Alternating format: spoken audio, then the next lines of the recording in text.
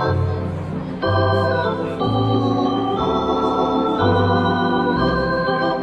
is The Bandwagon, powered by Ram Trucks, a show about baseball, which is famously a zero-sum game. It always leaves people disappointed. I am Hannah Keyser, a baseball writer at Yahoo Sports, joined, as always, by Zach Crizer, also a baseball writer at Yahoo Sports. Hello. Hello. It's been a pretty bleak week of baseball here in New York, huh? Yeah. Yes. I was wondering where you were going, and then you added the qualifier in New York, and it became somewhat undeniable. Do you want to just hop right in? I think we have to hop right in. I think we can hop right in. Let's start with the less depressing of the less two existential. Yeah, exactly. The more just kind of like sometimes your best player is hurt and then your team is less good. Okay. Aaron Judge stubbed his toe, but like a more extreme version on June 3rd. And to cut to the chase, in the time since then, the Yankees are last in team runs scored in all of Major League Baseball, like behind the A's, behind the Royals, behind the Nationals. That's bad. It is. And then this weekend, Aaron Judge talked to reporters, and he'd been on the IL because of the toe injury that he suffered making a catch through a wall at Dodger Stadium. But what we found out this weekend is that he actually tore a ligament in the toe, which is worse than we knew for sure. And ligament tears take a while. I'm not a doctor. I don't know exactly how long, but he cannot yet run, or at least as of Saturday, he could not run.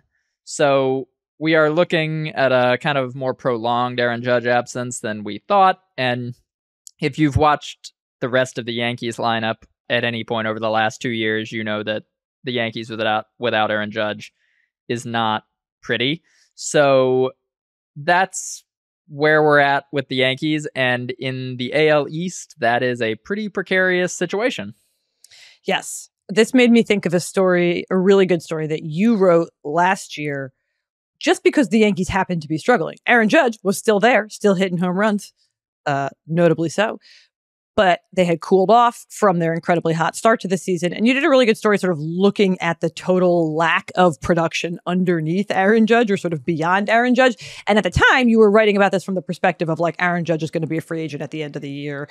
And they really got to not only bring him back, but potentially do more than just bring him back. And I was thinking about that because I had also thought about that story when they signed Aaron Judge and they had this introductory press conference in New York. And this is getting into stuff that people don't care about, but I forgot to tell the Yankees I was coming. And then they didn't give me, apparently our BBWA cards didn't get us in. So I went home and watched it on TV. But doing so allowed me to see the sort of like television Yes Network interviews that they were doing. And one of the things that came up, I don't even remember who they were asking. It might have been Aaron Boone or Brian Cashman, but somebody was asked like, does this, re-signing Aaron Judge, give you the pieces necessary to get over the Astros hump that you guys keep running into in the postseason, forcing whoever it was that was fielding this question to be like, well, he was on the team last year. We did not get over the hump then. So we have exactly the same team in terms of the offense. And yes, like that is, I mean, which is not to say that they shouldn't have, like, signing Aaron Judge. Great move. Fantastic move. 10 out of 10. No notes. Great job by Cashman and Hal Steinbrenner and all of that. But as we are seeing, like, the offense is a year older. Anthony Volpe got off to a very exciting start.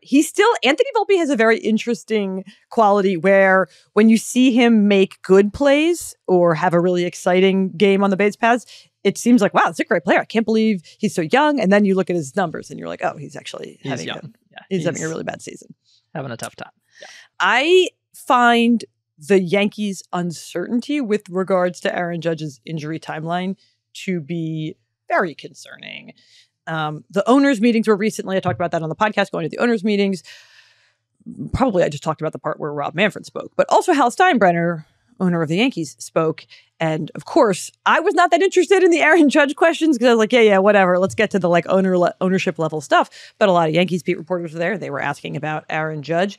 And in one of his answers, he said something about this being, a rare injury. And Brian Hoke, MLB.com's Yankees reporter, very smartly picked up on this and followed up and was like, I'm sorry, you said it was a very rare injury? Because at the time, they were still kind of maintaining this like, yeah, he's pretty close to baseball activities. It's just a matter of pain management. And Hoke followed up and was kind of like, does that mean that you don't really have any idea? And as it turns out, yes. At the time, the explanation of the injury was pretty much like his toe hurts. And it's like, yes. You know, everyone has experienced that when you walk too close to your couch. Like, that's not a rare injury at all. So, yeah. I mean, it's really interesting if you just think back to the play itself and the sort of day following the play, where it seemed like this is another shining example of Aaron Judge's all-around contribution, and he's more than just a home run hitter. I mean, it is a real loss. Like when he was on pace for all these home runs earlier in the season, and everybody felt like, who says he's not capable of putting up this, you know, a repeat or an improved season on his historic 62 home runs? And it's like, well, that's really contingent on health. Like he was really healthy last year.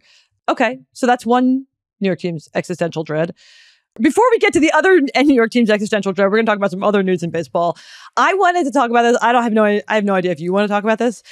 Last week, so for Thursday and Friday, I believe, Wander Franco, superstar of the Rays, was benched for being a bad teammate. And the Rays were completely explicit about this, like all around. In fact, they spoke to Franco beforehand. I thought this was interesting. He was already not at the ballpark by the time media was allowed in the clubhouse.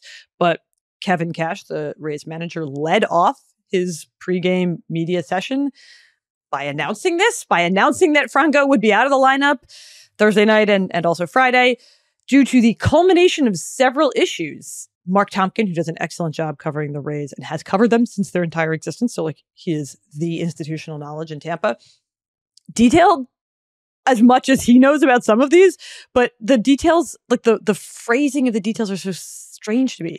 So this was his list. Several verbal altercations with teammates, including one with Randy Arozarena, May 23rd, not hustling on the base pass or after balls in the field, most recently after an errant throw in Sunday in San Diego, and being overly emotional in reacting to unsuccessful at-bats, such as slamming bats and throwing equipment in front of and at times endangering teammates, as he did after making an out Wednesday, which is only interesting to me because there's not like none of those sound like massive blow up. No. So does that make you feel better or worse about them taking this level of extreme, but also measured? It makes me feel like this is a teaching moment that would only be a teaching moment when you are so far out in front as the best team in baseball, which they're not actually that far out in front anymore, but I don't think they would do this if they were like one game up in the wild card race, if you want me to take an estimation there. I don't think they would be doing this, but, you know, it seems like they were very forthright about it. It seems like there's not a lot of controversy about it, which I guess is, you know, we've seen some crazy controversies before where a younger, often Latin player is benched, and it seems like it's not something that would have happened to an American white guy veteran. So at least there seems to be a little bit more consideration in this than there often are for like, that guy's not hustling, get him off the field right now. Right. So that's all fine. I don't know if, I just don't know what to make of it because there is nothing in there that screams, man, this guy's really putting his himself before his team or something. There's not a, smoking gun. Well, and I think there's like two different ways you can interpret this. And I enjoy the Rays play this year, and I particularly enjoy watching Wander Franco. And I think the Rays do a really good job, like as an organization. I'm not biased, but I've just made no bones of having that opinion. And so I think the positive spin, to me, this reads so differently than, for example, the way that Ollie Marmol and the Cardinals handled, Tyler O'Neill, but then also like demoting Jordan Walker, like all that. This reads very differently. And so in response to your sort of concerns, yes, I agree. I don't think they'd be doing this if the games were of utmost importance at the moment. But I don't know that necessarily undermines it. I think they know that they've made a really long-term commitment to this player. if they see a behavior that they think is like potentially going to compound over time, that they don't want to manifest at a less opportune time, and they think that now is the best way to address it or the best time to address it. That seems smart. And yeah, also he went 2 for 4 with a home run in his first game back. I think that they seemingly have handled this in a way that does not has not fractured their relationship with Franco, or at least not that we know of, any more than it was before, if he didn't like them already or something. Baseball operations president of Eric Neander said there are numerous sensitivities associated with this being handled publicly, but greater accountability was required to respect our clubhouse and while continuing to support Wander. That's been something that's come up a ton in all of this, is like, we really support Wander. All this is done to support Wander. Zach Eflin had incredible quotes, which I sent to you. That was just like, I really love him and he needs a lot of love, and which kind of makes me think that they are helping him to address potentially some personal issues or some just anger management issues, like away from the field, behind the scenes. Like, this to me reads as something that like the player was involved in, or at least made aware of before the media was. Certainly, like, this reads to me more as like something that they actually did kind of carefully plan. I'm sure they carefully planned it to coincide with games that they thought they could win without him or whatever. And yeah, I don't know. We'll see how it goes from here. It does seem like potentially, credit again to Mark Tompkin for pulling this detail. Apparently, the day that he came back, they all wore Randy Arozarena shirts, like for batting practice, one of those like cute, fun graphic shirts that baseball teams always have. And Wander Franco did not wear the Randy Arozarena t-shirt. So something to watch there. Potential beef. The trade deadline approacheth. A little over a month. As it always does. It's not enough for us to talk about it in the main segment. No. But it was enough for John Morosi to tweet, "The Pirates are likely to be deadline sellers because how the mighty have fallen. Andrew McCutchen, enjoying his best offensive year since 2015, is a fascinating trade candidate. McCutchen, 36, has never played in a World Series. One option for the Bucks, a summer trade and a winter reunion. So trading him to a contender for the rest of the season and then re-signing him in the winter." Zach, please take it away with what you texted me. Okay, yes. So Andrew McCutchen, as you may recall, famously on the Pirates before, won an MVP. And then when they were realizing that their mid-2010s core was no longer going anywhere, they traded him to the Giants, and they got back Brian Reynolds, who they now is one of their best players, and they signed him to an extension. Now they have McCutchen again, and they could trade him again, get back another player that they make part of their core, and then re-sign McCutchen again. I just, the Pirates, I don't think are going to be like winning the World Series next year. So if they keep re-signing McCutchen every season, they could just keep trading him to try to get him a ring and then bringing him back for the offseason. Heartwarming story. Trade him again. It's like they're going to try to build the whole boat out of Andrew McCutchen trades and also Andrew McCutchen at any given time until the boat is built. Sam Miller has written pretty extensively about the Delman Young trade tree in Tampa Bay, that basically they traded Delman Young once, like in 2008, and they are still reaping benefits from all of the players they have gotten from this tree, which includes Tyler Glasnow. So I'm envisioning a Pirates trade forest of Andrew McCutchen where they just keep trading him and getting him back and trading him again until they have a good team. It's a tree that's shaped like one Andrew McCutchen and then a very wide base of Andrew McCutchen trade returns. I that is delightful. I hope I enjoy that as a thought experiment, and it feels incredibly Pirates. Like, that feels like the natural end point or next step for the Pirates. And it seems like this is what I texted you in response. Seems like a lovely final chapter of a player's career. Just like he just every spring delighting the Yinzers of Pittsburgh by re-signing with the Pirates. Oh my God, I'm so excited to come back. And then every late summer and fall, playing on a contender, going for that World Series ring, rinse and repeat. Love that for Andrew McCutchen. That's what Andrew McCutchen deserves. He never has to change his spring training home.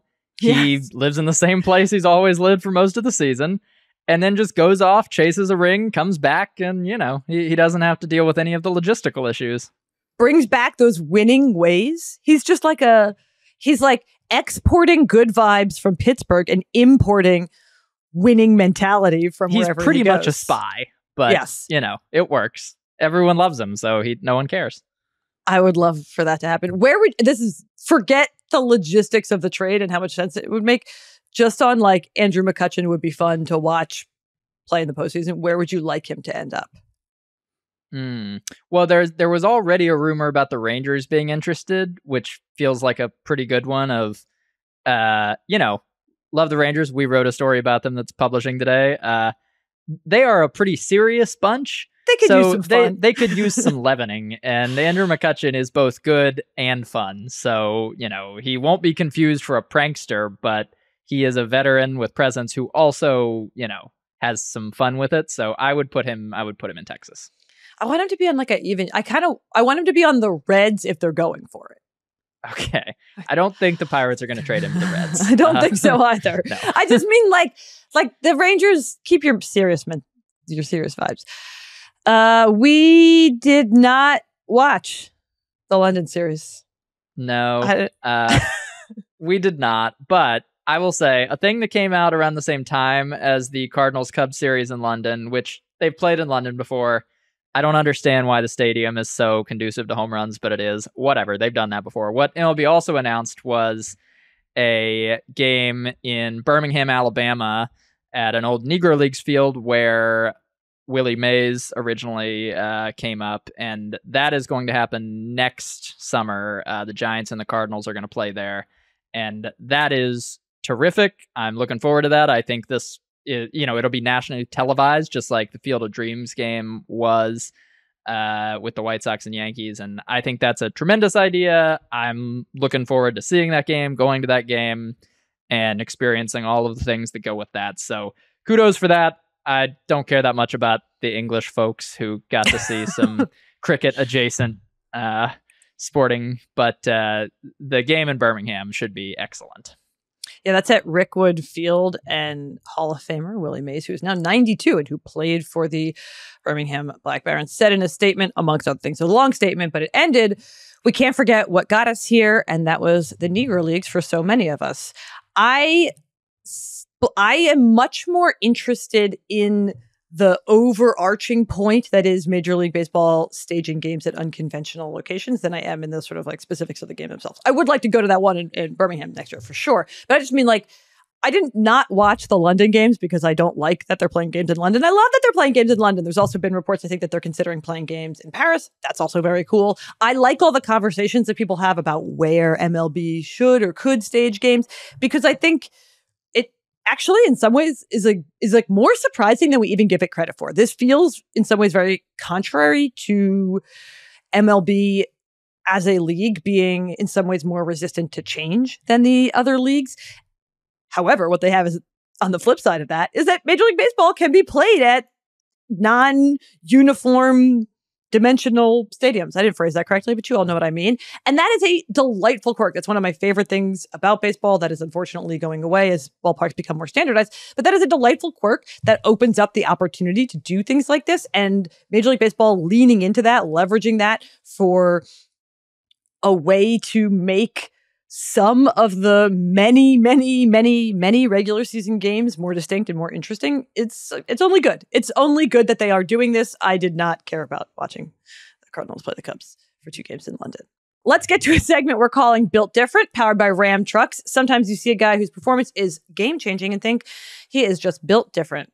Zach, who amazed you this week? That's what I'm supposed to tell you or ask you? But specifically, I'm going to say, who would you like to see amaze you in the Home Run Derby? That is how we are interpreting the prompt this week. All-Star Game also approacheth, even before the trade deadline. The best part of the All-Star Game, broadly speaking, is the Home Run Derby. And who would you like to see unconventional edition? A built different version of the Home Run Derby. So not Pete Alonso, although I hope Pete Alonso defends. I feel like he will defend. So I was thinking, what's a type of player who could be in the Home Run Derby who just isn't? And I got to thinking about the Home Run Derby curse, where a guy who's really good goes into the Home Run Derby, and then because law of averages, he's just not as good in the second half. And everyone blames the home run derby. So I was trying to think of a guy who really hasn't had it work out yet, who could go in the home run derby, and then we could credit the home run derby for making him great when he shows up in the majors and finally succeeds. So I went with Joe Adell, the Angels' former top prospect who has not yet stuck in the major leagues. He hit a home run in AAA this year that is the longest home run StatCast has ever tracked at any level. It was well over 500 feet. He is really fun to watch swing and hit the ball. He does not do that very often in actual game, play. But in the home run derby, I feel very confident he would hit the ball and that it would go very far. And I think having kind of a minor league prospect adjacent guy to show the world in a way that doesn't require him to, hit 280 or strike out less than 30% of the time could be a really fun way to show some talent without the pressure of the majors and maybe, help him launch pad into success. Okay. We interpreted this the same way, and yet you thought my pick was a boring one. I thought for sure this was going to be like but I went with Christian Yelich, and I know that he has an MVP, and I know that in the past he has been invited to participate in the home run derby, and he said he was going to, and then eventually he had to pull out because of injury. But the whole thing with Christian Yelich is that he's not been good lately, and a lot of that, or some of that, is attributable to his launch angle being quite low. And I also thought, who is someone for whom we could say, wow, the home run derby fixed their swing? And I was like, that would be really cool. Christian Yelich, who currently is in the 95th percentile for average exit velocity, the 97th percentile for hard hit percent, but who has an average exit or an average launch angle of 5.8 degrees. I think he should just be put in a situation in which they're like, keep swinging hard, just aim very differently. Aim up. Aim up.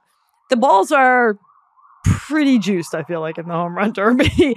And so he'll get that kind of positive reinforcement. And then he'll think I should do that more often. And then that'll be good for the Brewers, who have excellent pitching as always and not a lot happening offensively. You're unimpressed with this pick. Okay, fine. All right, fine. Also, we should say that we wanted Pete Alonso to defend. I understand that actually he did not win last year. Juan Soto won last year. I do remember that. I'm operating under the assumption that Juan Soto won't want to do it again and that Pete Alonso will, but that's just a personal assumption. I'm not basing that on any insight. Do you think Juan Soto will defend? No, but I don't have a good reason for thinking that. I don't either. I just think, I don't know, something about they're not having a good year. He wasn't great in the second half. Wasn't great in the postseason. I don't know. Maybe I'll be wrong. That was Built Different, powered by Ram Trucks, built to serve. Okay. Do you have a game for me? I do have a game. If you have been on baseball Twitter at all in the past month or so, you have seen the emergence of a Wordle for baseball type deal that is called the Immaculate Grid. And obviously that, goes after the Immaculate Inning, where you're supposed to make 9 correct guesses in 9 tries. We are not going to do 9. We are going to do a smaller grid of 4 that is very tailored to your interests. So here's how the grid looks. So you know how this game works. Basically, you're looking for. I just recently learned how this game works. I allowed my eyes to glaze over them as they filled my Twitter feed, and then finally, Jake, my husband, was like, "Let's do it," and I was like, "I don't want to learn it." I'm actually upset that you tailored this to my interests because it will be all the more embarrassing if I don't do well. All right, that's the point. Yes. So the point is there's 2 things on the top, 2 things on the side. It's a team or a stat that a player accomplished. You have to name a player who fits both. So either a player who played for both teams or a player who did the stat thing while they were on the other team. So it's giving Punnett Square. I know how this things work. So on the top of your grid, we have the Philadelphia Phillies and 33 or more homers. In the side of the grid, we have the New York Mets and the Tampa Bay Rays. So let's go for the first box first on the top left. That is a player who played for the Mets and the Phillies. Taijuan Walker. Boom. Okay. That was not who I thought you would go with there, but who did you think I would go with? Lenny Dykstra. That's also okay. Well, next, We'll go a player who played for the Phillies and the Rays. Zach Eflin. Okay, we are going extremely recent history. 33 homers for the Mets. Okay, this is really dumb. In a season. Yeah. Oh, gosh. Some Mets fans are losing their minds at how stupid this is. Oh, Pete Alonso. Yes. Okay, sorry. And I was trying to think more historically because I think this will be the harder one. 33 homers for the Rays. Oh my gosh. Oh. No. Oh, there are 8 correct answers. There are 8 correct answers? Yes. Are any of them recent? Yes. There have been 4 since 2017. No, I'm not good at this. Okay, sorry. I'm very sorry. I'm stalling. I know that I'm like missing from like the early Rays. I'm sure there were some. The early Rays were bad, so there weren't that many. What was the most recent year that this happened? 2021. Okay. Who do I think did this in 2021? That's the one that I'm going to go for.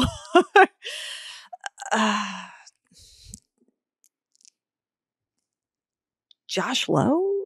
Was he even like... No, that's not right. No. Okay. Brandon Lau is an answer. All right. As the one I thought you might get was Evan Longoria did it twice. Okay. Yes. That was the one that I was like, who was that perennial Ray? Did Kevin Kiermaier ever do it? No, he's never hit that many home runs. Okay. The other one that you know, I don't think you necessarily would have jumped to this name, but you do like him as an interview source is Mike Zunino did it. Mike Zunino did it? Oh my God. Congrats to Mike Zunino. Is he playing baseball somewhere right now? I saw he got DFA. I don't know about right now. He got DFA, but he's my pick for a current player most likely to become a manager. Yeah, very smart player. Just also hit homers for the Rays once. Not lately. All right. What's left? That's it. That was all. Oh, that was it? You did 3 out of 4. 75%. Thank you for tailoring it to my interests. That was not as embarrassing as I thought it was going to be. We'll go all the way to 9 some other week. All right. We're going to take a quick break and come back with an existential crisis.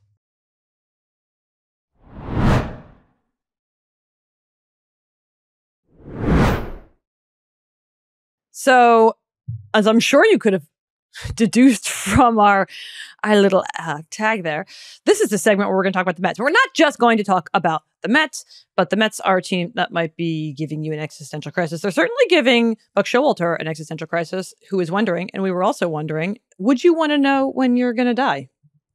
Yes. So Buck Showalter, Mets manager, loves to answer press like normal. No, he loves to not questions. answer. Hold on. He loves to answer them by going on non sequitur rants that do not answer the question.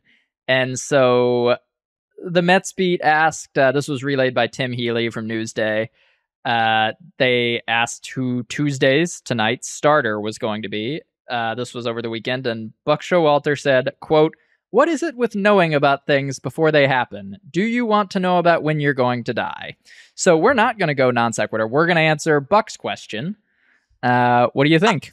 100%. The only people who don't want to know when they're going to die are people who are in denial about their own mortality. Like, you are like, people who don't want to know are just like, oh, I don't want to think about that. And it's like, grow the up and know when you're going to die, like the rest of us.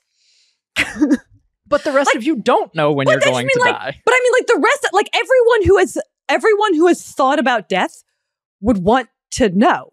The actual practical, logistical, emotional, psychological benefits of knowing so vastly outweigh not knowing. The only benefit of not knowing is it allows you to maintain the fiction that you are uniquely immortal and that you'll be forever young. You don't have to have the fiction that you're immortal to not want to. Okay, so here's my question. You say that, but you have a guess, right? You're thinking of what the answer is going to be, and you're probably envisioning, like, after a long illness at 87 or something, right? Yes. And if it's before that, if I'm going to die when I'm 35, I'd like to adjust my stress level between now and then about like spending money frivolously or whatever. But that's my point. My point is like, would it suck to find out that you're going to die young? Of course. It would also suck to die young. And at least if you know, like, being able to spend the holidays with your family instead of working or something because you're on deadline, if you know you're going to die at like 42, definitely take that. I don't think I would react well to finding out I'm going to die at 38 or whatever. So, like, yeah, if I could guarantee the answer was in like 57 years, I would love to know. But I don't really want to go into the question sight unseen, you know? You don't actually know the answer. So you can't assume what the answer is. So dying young is even more reason to know, I think. Were you like not going to take a trip to Paris because you're worried about saving for a down payment if you're going to die in 6 months? Truly though, like if you're going to die young, that's not the only consideration. What are the other considerations? That you have to think about it for every second from then until it happens. Yeah, but I'm going to do that anyway. This is just like that might be true for you, but that would vastly alter my psychology. Yeah. Last night, this is going to be we should maybe edit this out. Last night we were like getting into bed and I was like saying to Jake, I was like, I've been really loving you lately. You're probably going to die in a car crash because I said that. And he was like, whoa, why would you say that right before I went into bed? And I was like, that's just how I think. I've been really happy. And I assume that means disaster is right around the corner. Okay, that's not actually what we're going to talk about. But yes, to be clear, I don't want to know.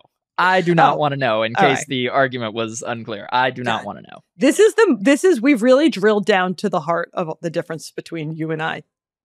I want to know for all of y'all. Among the differences, yes, that is. I wish I knew when everyone I met was going to die, and I would tell them too. But I would mostly want to know for me. I think about death all the time. Why not? No.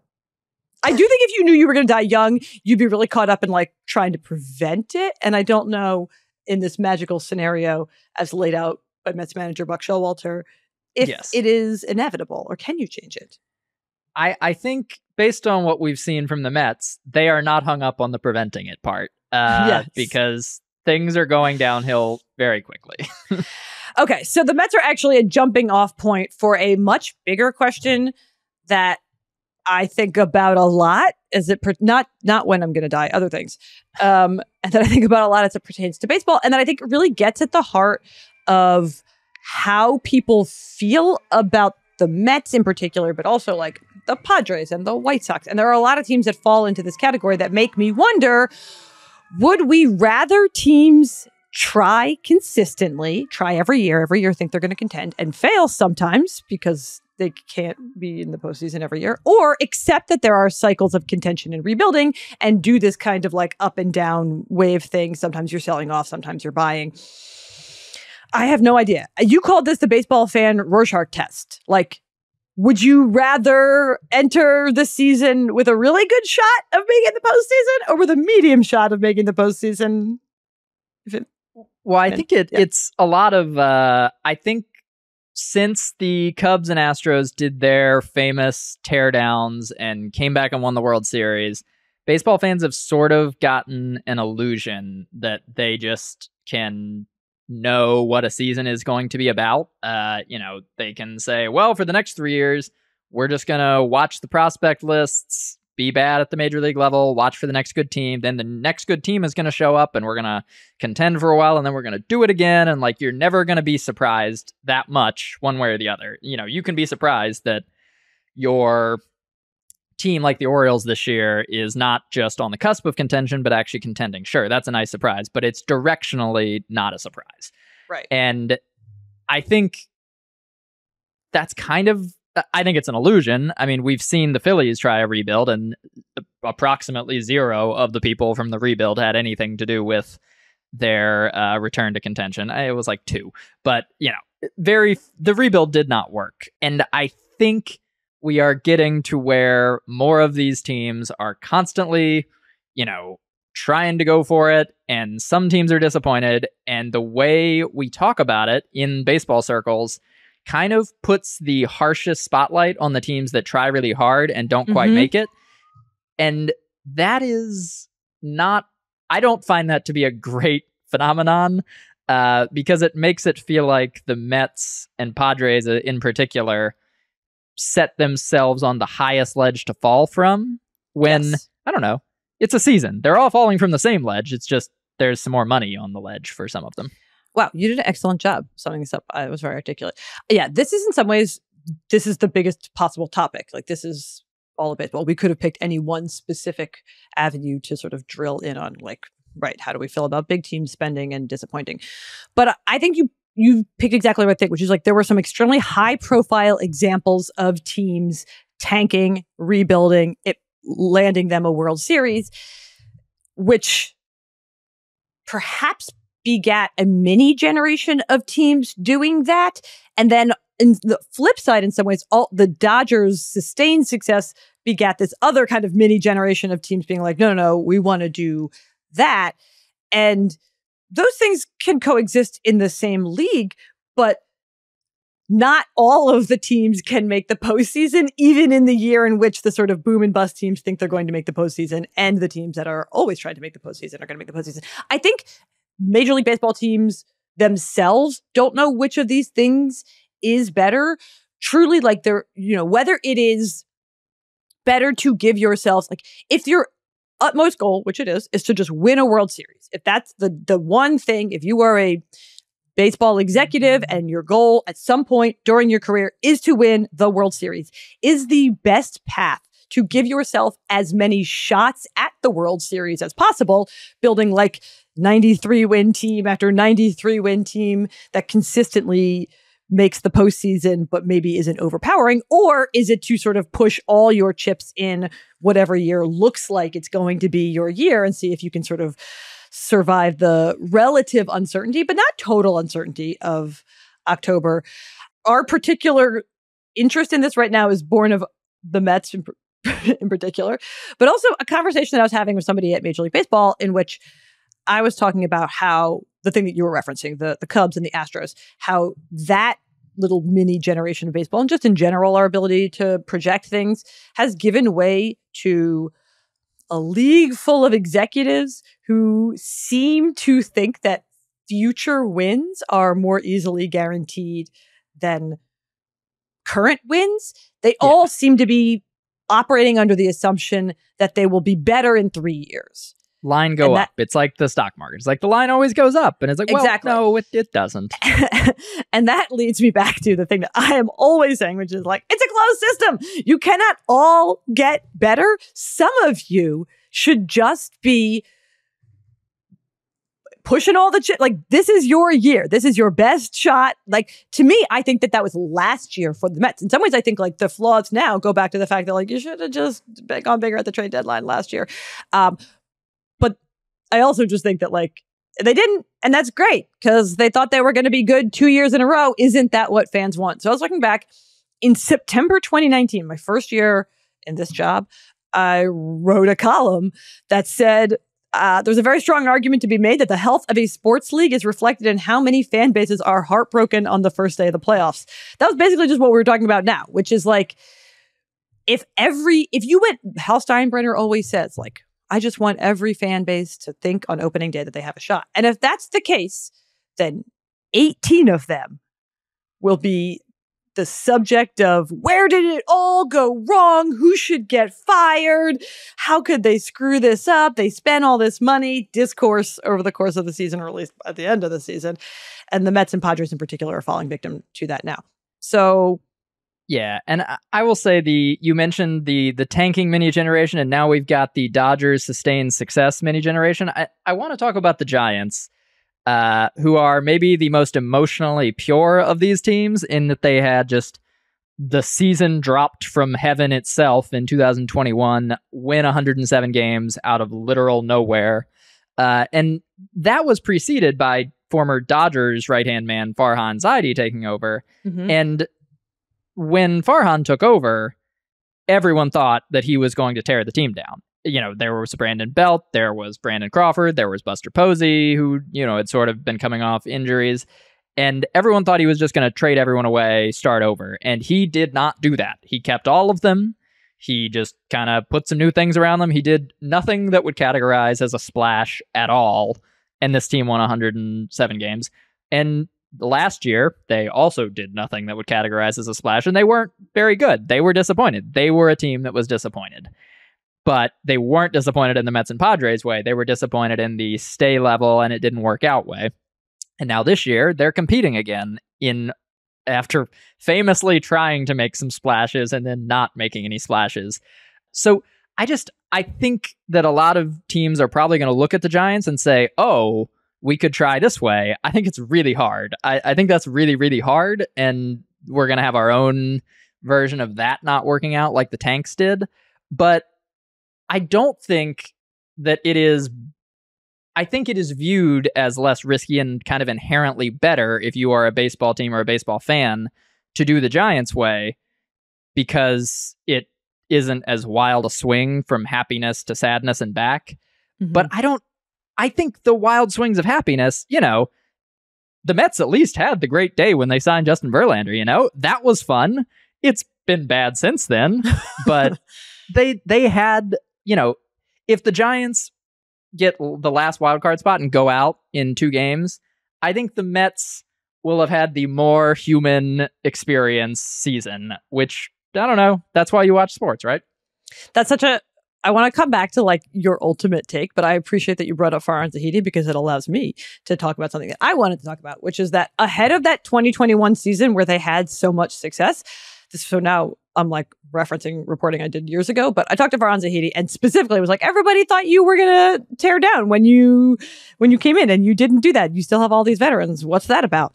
And he said, it is my personal belief that baseball is a sport that is less conducive to the tear down and rebuild model than other sports. In the NBA or the NFL, you can get a LeBron James or a franchise quarterback in the draft, and the baseball draft is way more of a crapshoot and is less of a guarantee of success. And I think in baseball, the way the industry is set up, the way our farm systems are set up, the depth of free agency, every team has opportunities to really turn their fortunes around every offseason. That was part of like a longer, more extensive quote. But I think he says it really well. I think there's so many ways that we can take this. Every year one team wins the World Series, and it is tempting to retrofit the best possible team building strategy to whatever it is that they did that led them there. But all of these team building strategies are competing with one another in a space where only some of them can succeed. And so to like end up where you ended up, I am surprised that you are of the mindset that like, go big. If it doesn't work, at least you had the experience of going big. Just because I think we tend to think of like the quote unquote smarter model to be tinker in the offseason every year, continue to give your teams a chance, but don't fall victim to the putting all your eggs in one basket and then having to rebuild next year version. I will say I am pro go big from a emotional fan perspective. I don't think it's the smarter model. I think that's almost the problem. I think winning baseball games, if you want your, optimal chances of winning each season, which, is probably what you want to do if you're a GM or the owner of a team. Yeah, I think the Giants model, the Rays model, the whoever you want to pick model is better. Ideally, you're just a Dodgers fan and they do both at the same time. And like, that's what everyone's trying to do all the time. But that's not really realistic for most of them. And if I'm going to put myself through a season, I'd prefer they at least not all feel the same. I'm writing something about this concept right now of just like so much of baseball and the things that decide the outcome take place off stage. You don't see them. You don't see J.D. Davis go from the Mets to the Giants and learn to play third base. And so it kind of makes the trade deadline, the offseason, they feel like red herrings, right? And for the Mets, it was a red herring, but you can see the results. It is, signing Justin Verlander and Max Scherzer and not putting as much into the back of the rotation, not having as much depth. Padres, same thing with the back of their lineup, trading away all their younger guys who could have stepped into that role. They're getting a very pure response, input, output, it went boom. And that part of it, of being able to see more of it, both coming and once it has manifested, I think that is a fuller experience. I don't think it is a better way to build a baseball team, though. Of course, it could work one time, and then you would be like, "Oh, actually, it is." Like, I mean, not you specifically, but right, it does work sometimes. Dave Dombrowski makes it work like every 5 years. Like every year, one team has success, and sometimes it's the teams that are trying to be sustainable, and sometimes it's the teams that aren't trying to be sustainable, and you're like, drats. Yeah, if you actually want to find the best way to win a World Series as you're a baseball executive, do the Dave Dombrowski. Just put yourself in like Nashville in the catbird seat and just wait for the most World Series hungry, richest owner to come calling and just take that one. Yeah. I think this is what we're getting at, is just like, I don't know that we have an upshot other than like, no. If it doesn't work, it's not necessarily an indictment of the plan, because some of these plans have to not work in order for the conceit of sports, which is like only someone emerges victorious, to pan out. It is very interesting to look in retrospect at this Mets in particular. Like, the Mets to me are the most interesting example of this, because I am tempted to say their mistake was not going all in last year. Their mistake was trying to be the Dodgers when maybe they weren't there yet from like a player development perspective. But I don't know, they could have gotten bumped in the division series last year, and then, you know what I mean? Like, it's like, how much is every advanced round in the postseason worth versus another entire regular season of your fans thinking they have hope? It's very interesting. I don't know. I don't have a good way to wrap this segment. It becomes an arc. We think of it like an arc, when really every team just kind of has its own. Every season is competing against different factors, and you can't necessarily.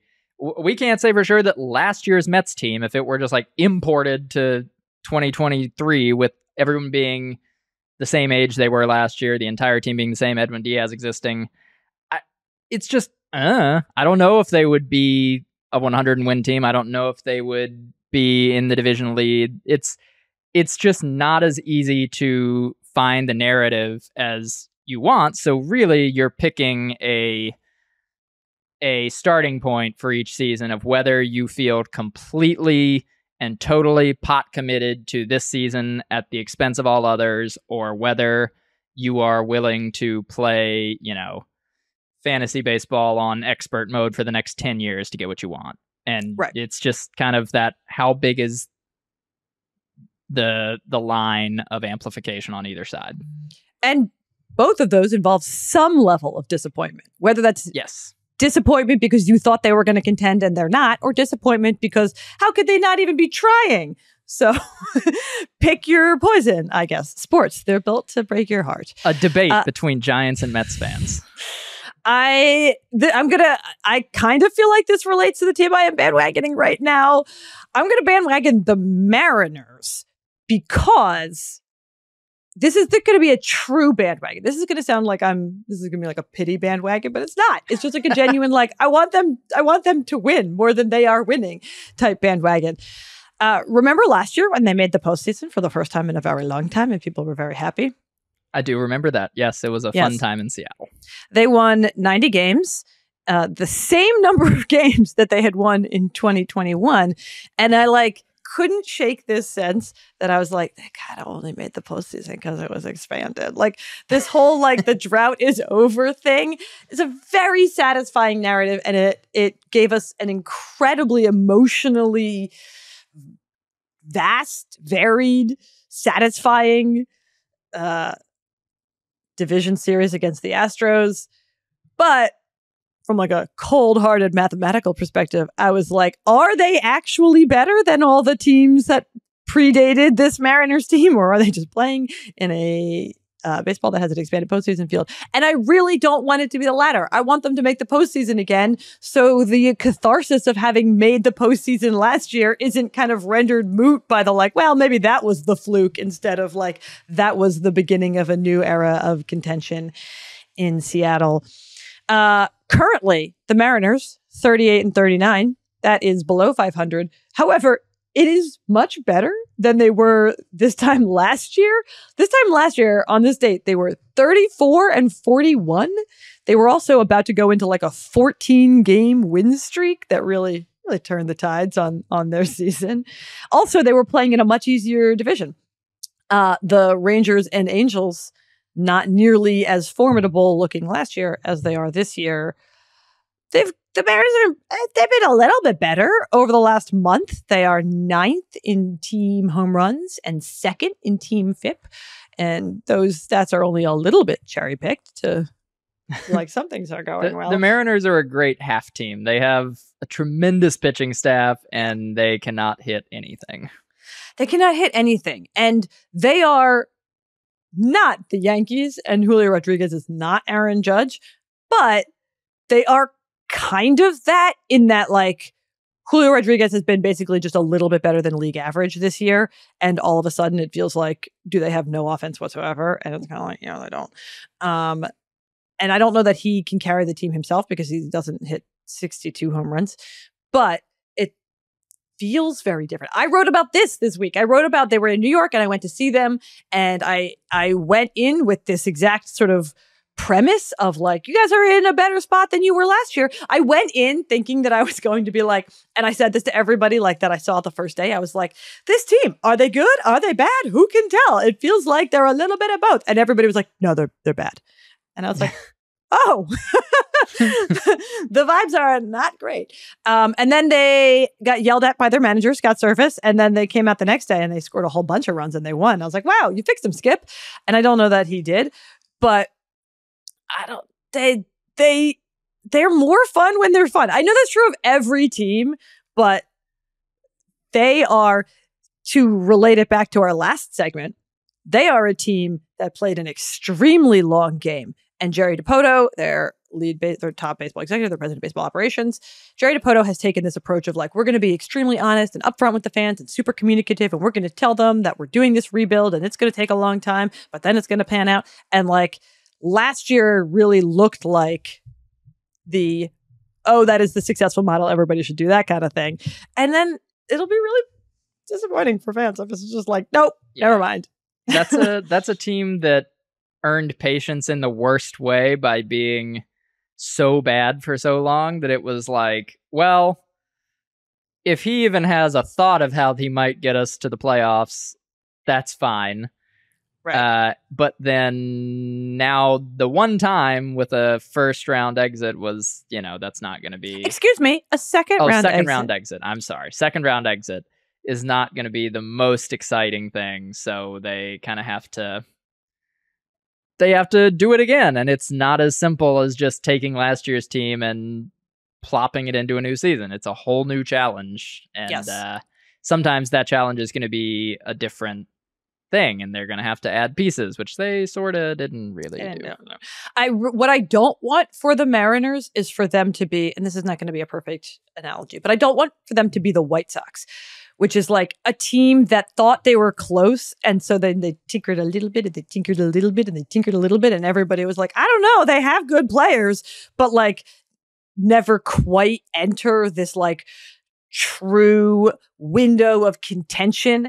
Like I want last year to be the beginning of a window of contention for the Mariners and not just like a little tiny peak in what is like a run of just around 500 seasons. Yeah, because that's a really that like of all the ways that fans' emotions can be played with in baseball, that seems like the least satisfying. Is kind of the like, you're disappointed every year that your team didn't do more because you saw how last year went, but then you allow yourself to buy in and then it goes exactly the way that last year did.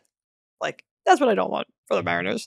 If only because Julio Rodriguez is a lot of fun and is a lot more fun when he is having fun, and he is having fun when they are good. Also, just because it's too late in the season, it's like the end of June to be talking about last year. But last year, I went to that 18 inning. The Astros beat the Mariners 1-0 in 18 innings to eliminate them from the postseason game. And it just felt like nothing has ever been more narratively consistent with the broader picture. Like, I was like, wow, this is in fact one game that reflects the entire Mariners experience. And at the end of that, after they had been eliminated, after they had played an entirety of one single baseball game at home in however, what was it, like 21 years? That was their first and last game that they played in T-Mobile Park in front of those fans to end the drought. The fans stayed and they chanted like, "Let's go Mariners." And they were all like bittersweet. And I don't want that to curdle. Like truly, that is my motivation in Bandwagon. Like I am like probably only one of them and the Angels can make the postseason. Probably only one of them and the Angels and the Astros can make the postseason, or even maybe the Rangers, depending on what happens with the Astros in the second half. But like, and I know that everybody else is on team get Shohei Ohtani and Mike Trout to the postseason, but I actually think like it would be sadder for the Mariners to miss the postseason and for their fans to be like, for their fans to go from like, we don't mind having waited, we're just happy we're there, to like, what was all this for? We are now sad. They're like, never mind, we are mad. Yes. Very like, we're not mad at you, Jerry DiPoto. We trust you to like actually call him back. We are mad. Yeah. I don't want that for them.